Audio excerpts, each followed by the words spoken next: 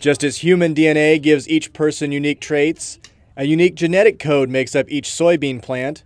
That code determines everything about that plant, such as how fast it will grow, how hardy it will be, and how that soybean will yield.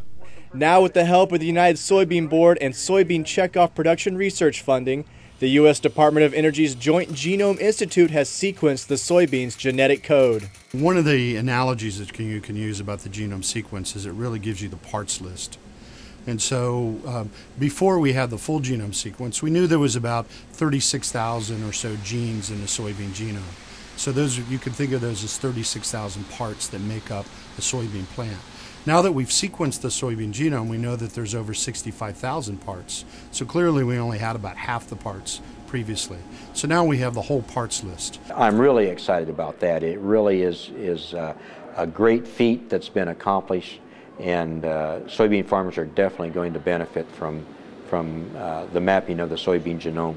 The genome, basically that was all put forth through the checkoff work and having that map, and we're basically the only commodity to have that, which is tremendous.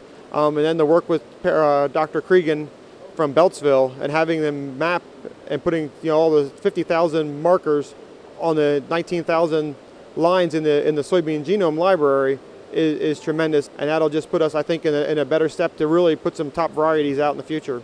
By analyzing genetic markers on thousands of soybean germplasm lines, researchers have paved the way towards the development of improved soybean varieties that can fight pest, disease, and weather-related stresses. And farmers can look forward to having better soybean varieties become available faster than ever before. Mapping of the genome is key to the speed at which we can increase yields of soybeans, and not only increasing yields, but increase their disease resistance, insect resistance, drought resistance. All those help increase yield. Typically for breeding, it takes 10 to 15 years to get a variety out to the farmer. Where we're hoping if a soybean breeder can go into this genome library and pick and choose what they want just from by what the soybeans have, then they can breed them faster and hopefully to get the new varieties to farmers out within 5 years. Because checkoff funding helps sequence the soybean genome, the information is public, meaning all plant breeders can freely use the valuable information that can result in higher U.S. soybean yields. That's critical because demand for U.S. soy harvested each fall continues to grow. With that increased demand, of course, then we need to increase yields.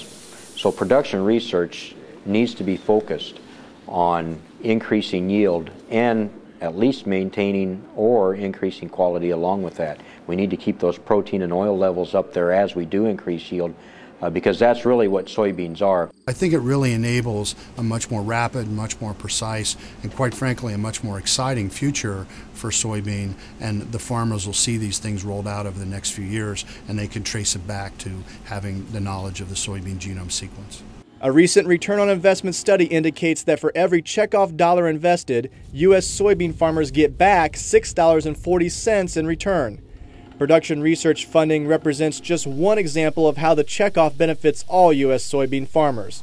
For Beyond the Bean On Air, I'm Brad Buller reporting.